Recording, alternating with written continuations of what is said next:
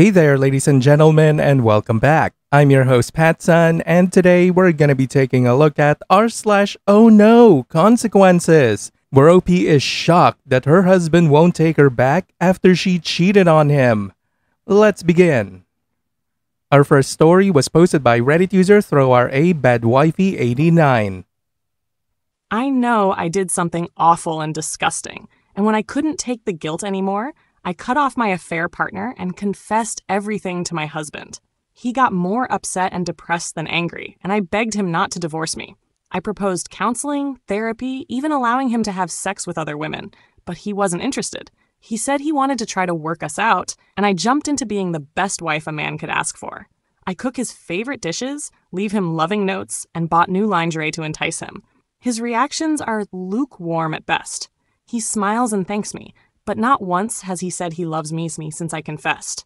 He barely initiates anything, and I basically have to push myself on him, not that he complains. Sometimes we talk about this, but I think I still lost the man I love. His behavior with me feels very artificial, and nothing changes his facade. I can be playful, I can be sad, I can get angry, and I can get seductive. His reaction is always this stupid smile and polite words. He was so emotional and sincere before all of this happened. I want him to let out his true emotions with me, even if he hates me. I still love him so much. What can I do to fix this? TLDR, I cheated on my husband. He didn't get angry and is always kind to me, but I feel he's become indifferent to me. Update 1. He knows I cheated. We didn't separate, and I begged him not to divorce me and let me fix this. He agreed, but his behavior since my confession has basically been one of indifference. Like I wrote in my last post, I do my best to be the best wife he could ask for. I cook his favorite foods, get him gifts, screw his brains out every night. He just smiles and thanks me. He acts kind and never yells at me, but I feel his icy indifference under that mask of courtesy. 2 weeks ago, he started coming home late, very late, and when he does, he just goes to bed. I asked him what's going on, and he told me in the kindest way possible that it's not my business. I call him when he stays out, and he picked up only once. I heard a woman laughing in the background. I am starting to think he is cheating back on me. It fucking hurts. If he told me, at least I would do my best to stomach it. I deserve this after all. But he won't tell me. He just shuts me out. A mutual friend told me she spotted him in a car with a woman she didn't recognize, and this felt like a stab in the heart. She said she couldn't describe her exactly because she wore big sunglasses, but she recognized my husband because of his particular taste in neckties. They were talking, but my friend said that from their position, it looked like they were holding hands, or one of them was touching the other's lap. I don't know what to do. If he is having an affair, I deserve it, but I need to know. The uncertainty is killing me. Should I confront him? Should I try to find out more? TLDR, I cheated on my husband. Now I think he's cheating back. Final update. He left me. I did like you guys said and begged him to talk to me. He didn't want to, but I cried and yelled so much I puked all over. He softened with me, helped me clean up, and we talked. I asked him if he was cheating on me, and he said he was talking with someone, but didn't do anything with her. I asked if she was the woman my friend saw him with. He thought about it a little, but said no. It was another woman whom he met a month ago in his office. I asked him how he could do this, and said I gave him permission, and he didn't do anything besides unloading his problems and our situation with her. But he played it like he was having a full affair, so I could feel what he felt, especially because, according to him, I neglected him and made it obvious I was cheating on him. He said he was suffering and I was almost rubbing it in his face. I told him I wasn't doing it on purpose, and he said this was even worse because I didn't care at all. He said that everything I did after confessing meant nothing, and just made him think I am selfish, self-centered, and lack any sort of self-respect. I asked him if we could work on myself and our marriage, but he said we can have counseling to sort ourselves out, but the marriage is over. He said he wishes no ill on me and decided to cut his charade because he could no longer bear to let the woman he once loved suffer like that. But he said I am no longer that woman. I started sobbing again, and he held me, but he kept saying no when I asked him if we could work this out. I asked him what he was going to do, and he's moving out. He already found a new place. I asked him if he was going to live with that woman, and he said no, but she was close enough. I asked him how he could pick a total stranger he met a month ago over his wife of 5 years.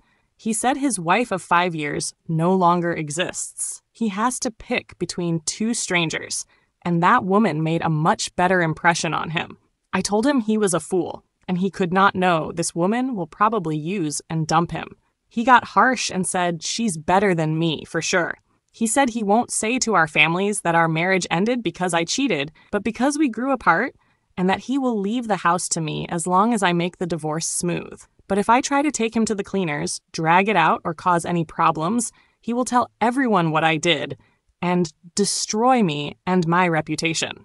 This happened yesterday, and he has already packed up almost everything. I can't stop crying, and I can't believe this is happening. This is horrible and unfair. Well, would you look at that? The woman who had an affair is going to cry about how horrible it is that your husband did the exact same thing to you and is now leaving. You got exactly what you deserve. The fact that you still can't see that points to a shocking lack of self-reflection. Make the divorce smooth. Let the man go and stop being a disgusting human being for once in your pathetic life. You asked why he would leave his wife of 5 years for a complete stranger. Jeez, man. I don't know. It probably has to do with the fact that you've been fucking other men? I don't know. That's just a guess. But the fact that you're playing victim now speaks volumes about your already shitty character. Our second story was posted by Reddit user Major Box. Disclaimer. This is a really funny story. I promise. I, 18 am a waiter and host at a restaurant called Perkins Restaurant and Bakery and have been working there since May of 2023. I usually serve in the evenings and host in the mornings. The job has its ups and downs, but overall it really has been good to me so far. The only downs I have are the difficult customers that come in and show their behinds. Here's a story of one that I will never forget. About 4 months ago, I happened to be serving during an evening. Everything was going great so far until a table of 4 had come in. The main character, entitled Lady of this table, I will call E. E happened to come a little later after the other 3 had arrived. Once all there, I took drink orders and food orders. One of the guests at the table was an older man who seemed to show some signs of mental or cognitive decline due to age. This is not meant to be an insult. This detail is just relevant to the story. And E was speaking for him and ordering for him, which was totally fine and understandable. Everything started out perfect, and they were all pretty nice until the food was served. E had ordered the pancake meal, but with a strawberry glaze with strawberry pieces to go over it for the older man. She herself had ordered something different. When traying up the food before serving it, I put some of the glaze in a little black cup. That way they could spread it over as they wished. When I came out with the food, it was like a mask slipped with E. She then began to put on a ridiculous performance. All right, and here is everyone's food. I proceeded to hand out the plates. Immediately switches to hostile attitude mode.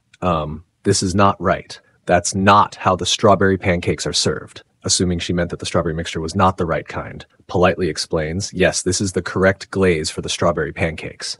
No, it's not. I come here every week, and this is not how it's served. This glaze is watery and has no strawberry pieces. Admittedly, the portion I gave was more liquidy rather than having more strawberry pieces, but it was still the same strawberry glaze that we are supposed to serve over pancakes. During certain times of the year, we do have special meal options and deals as our monthly or seasonal specials. During the summer months, we did have a bigger strawberry special where we had many different strawberry breakfast meals. Cheesecake, pancakes, crepes, French toast. But the difference was that these meals used fresh strawberries with a separate and different glaze that we would mix together ourselves. This special had ended not too long before this day.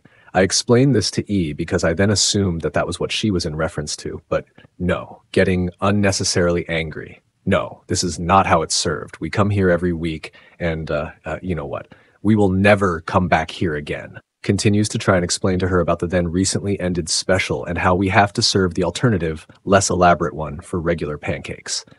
Cutting me off impatiently and rudely. Nope, we will never come back here again, and we were weekly lunch customers.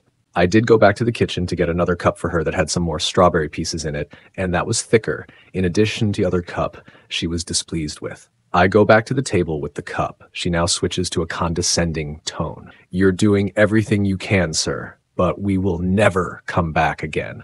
I've never been so disappointed before. It's obvious that you're new here. Me, growing impatient but keeping my composure. Actually, I've been here for a year. This is true. Cue condescending dramatic gasp. A year? Nods. By this point, E is being unnecessarily loud and rude, and most, if not all, of the nearby customers were watching this cartoonish spectacle being displayed by a middle-aged white woman. You know what? He, the older man, orders the strawberry pancakes every time we come here, and he was so excited when I told him we were coming to Perkins today, and you know what he did after I told him? He went like this. She then proceeded to make a dumb smiley face and clap her hands like she is a child who just got a new toy at the toy store. Mind you, this is, again, a middle-aged white woman who is acting the part. Continuing her performance and now proceeding to try and lecture me like a parent. Don't do that to him. The two other people at the table, not including the older man, co-signing this nonsense. He was so excited for his pancakes and ridiculously rude. Get N and get him, the older man, some whipped cream. N is who I will be referring to the other waitress as. She was also working the same shift as me. I turn to the kitchen and grab N and briefly give her the rundown about the situation. We walk back to the table. E then explains her side to N. Polite, but in agreement with me. The food is fine. Here, all you have to do is this. N then proceeded to pour the 2 cups of strawberry glaze over the man's pancakes, which would have only required 5% of E's brain power and coordinated motor skills, therefore preventing all of this mess. But no, let's never be reasonable with a food service worker. That would have required too much of her. And he needs his whipped cream. Another nearby customer, in a calm down tone.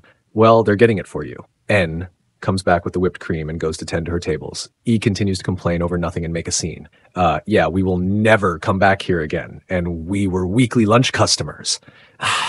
Completely disgusted, fed up, and not caring about professionalism at all at this point. You know what? This is probably extremely unprofessional, but I don't really care. If you're going to sit there and throw a temper tantrum, then I'd rather you not come back again. That's it. She slams her hands on the table as she gets up. I thought I was about to be attacked. I'm not paying. Perfect. Have a God-blessed day. Gotta hit the demons with the Lord.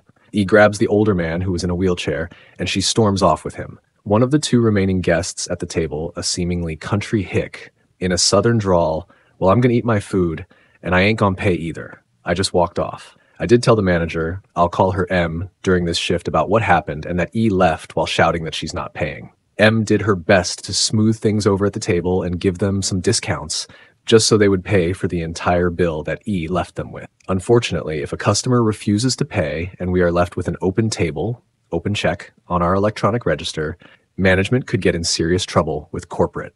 N took over serving my table from there. I really do feel bad for the older man. He was not causing any problems at all, and I had no problem with him whatsoever.